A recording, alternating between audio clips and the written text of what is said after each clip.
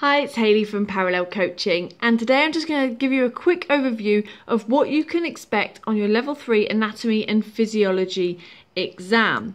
Now, people that I've spoken to in the past that have failed their exam first time, the Level 3 Anatomy one, or they've maybe had a couple of attempts, it's because they've not known what to expect on their exam. And that's because they've got to a point where they've assumed it's going to look a certain way, whereas actually, in matter of fact, the exam itself is going to be structured in a way that has 7 different modules within it. But those 7 modules are going to appear in a randomized order. So you're not going to have 5 questions on heart and circulatory system and then 5 on musculoskeletal. They're all going to be randomized, but you can expect between 5 and 8 questions for each of these following 7 modules. So you need to direct your revision as much as possible towards covering all of these 7. Now I'm going to go through and tell you what those 7 are.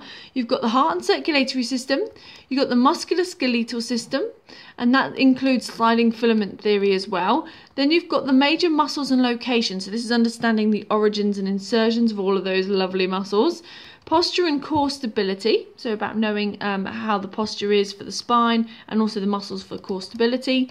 And then the nervous system, that also includes P&F stretching as well. Then you've got endocrine system, which includes all of your hormones and the response for those. And then the energy systems as well. So that's 7 different modules that you need to be able to remember.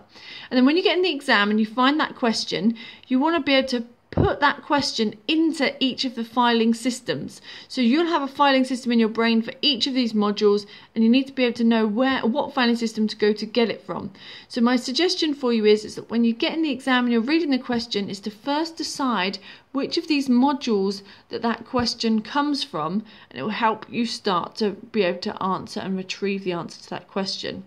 Now, the page I'm on at the moment is just our Revision Mastery series. Our Revision Mastery series is designed to help you pass your Level 3 Anatomy and Physiology first time, because it's got all of your videos for each of those modules we were discussing, and then you can then download cheat sheets to help you check whether you've learnt that okay, and then you can download that video to audio and to video, so you can listen to it when you don't have Wi-Fi or don't have internet available with you, which is fantastic if you're out walking. So that is our Revision Mastery series, and that is designed to help people who feel a little bit underconfident, or they feel like they're just not learning very well from a manual. That's what the Revision Mastery series is designed to help you feel fully prepared, ready for your exam.